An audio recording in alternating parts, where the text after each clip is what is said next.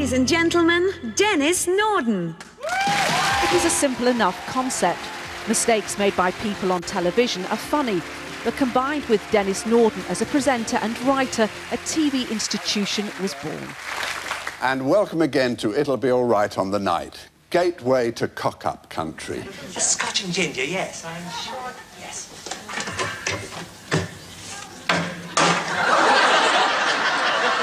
Talent? I see more of that in the Woolpack karaoke night.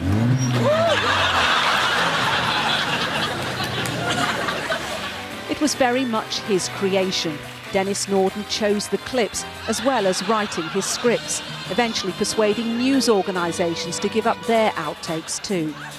It will be 3 to 4 years of intensive research before the mystery bug is even identified. This cow will be put down within the week. Ham Royal, bringing an elegant new dimension to the word gobsmacked.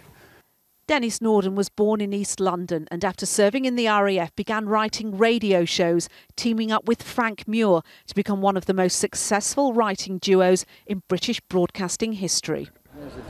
For his peers and friends, he was an extraordinary presence. When I think of Denis, I automatically smile.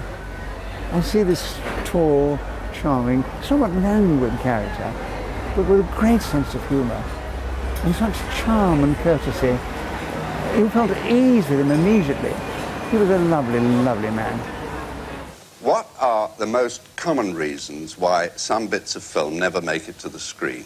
Well, in creating a format in 1977 copied the world over, he also made famous those he featured.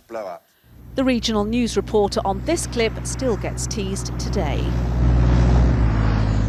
You want the adulation for something you've covered involving something else. But here was I being the centre of attention and getting quite a big ribbing too.